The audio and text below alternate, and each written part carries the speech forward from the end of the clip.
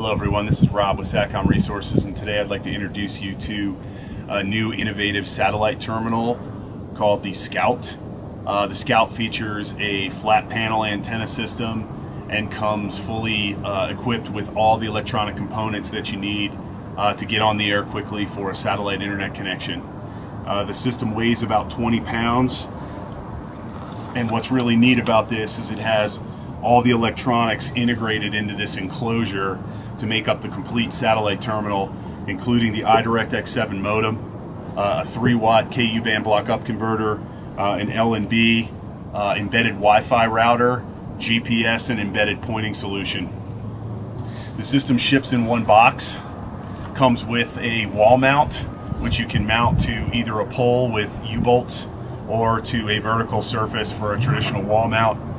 You only need to run one cable to the terminal, which is the AC power cable, and the embedded pointing solution really makes it easy for even a non-technical person to install, point the antenna, and commission the whole system. So what I'd like to do now is show you how I've installed the mount for the antenna system. So basically what I've done here is I've assembled the wall mount that comes with the antenna system. I've created this temporary wall mount, basically attaching it to the fence post. And then there's a bracket that screws onto the back of the antenna. That's the interface between the mount and the antenna. And what I'll do next is I'll go through the installation procedure to show you how easy it is to install, point, and commission the system. Okay, so I've applied power to the terminal. You'll see it's in the ready screen. So now I'm going to press the power button one click, and it should go into initialization mode and go through a system self-test. You'll see it's fired up the GPS now, and we're going to go into the satellite acquisition process. Okay, so now we're in the antenna pointing screen, and you can see on the display here what it's telling you across the top. That's the reference, so that's the target headings, and then across the bottom is your current. So basically what you want to do is make the numbers match. So what I've done on the elevation is I've gone in and I've set the antenna elevation on the mount to 20 degrees, and I did that because that's what my line of sight tool, dish pointer, told me the elevation was. So I'm starting pretty close. You can be off by 1 degree in the rough point. So basically from here I'm going to start doing some azimuth sweeps to try to get some signal quality. And then what I'll do is I'll start my stopwatch here, and then let's just do some slow sweeps on azimuth until we get some signal.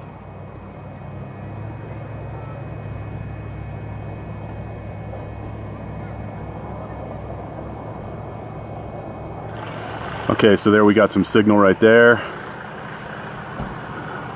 which means we're locked onto the target satellite. So what I'm going to do is, now what signal does is it gives you a max hold, which is a handy reference point to tell you what your highest was. So now what I'm going to do is I'm just going to hand tighten down the azimuth bolts here to lock that into place. And now the next step is basically polarity. And what you're going to do for polarity is you're going to rotate the entire antenna system.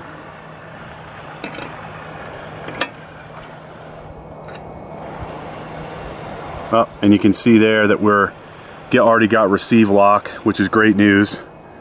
So I'm going to rotate this to 44 degrees, right about there, and then I'm going to lock it down.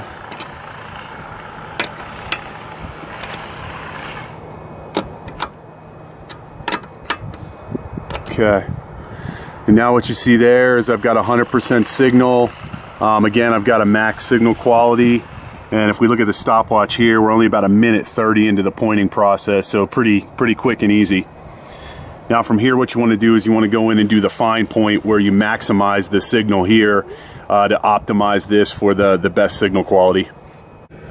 Okay, so what I've done now is I've gone in and I've done all the fine adjustments to peak the signal. You'll see I've got a max of 128 and then a current, and then I've got a really good signal percentage. You know, it's jumping around between 98, 99, and 100. The max hold is a good reference point. That tells you what was your max signal quality while you were going through the pointing procedure. So you want to just try to get the current to match or get as close to that as you can when you lock everything down. So we're back in the network now. We should have everything peaked for optimum quality, and the next thing we'll do is we'll do a speed test to see what kind of up and download speeds we're getting.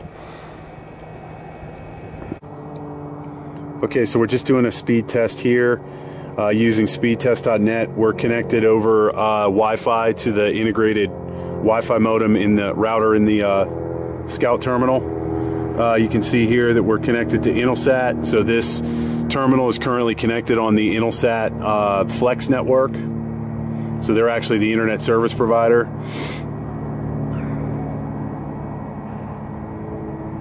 So we got 10 down and 3 up.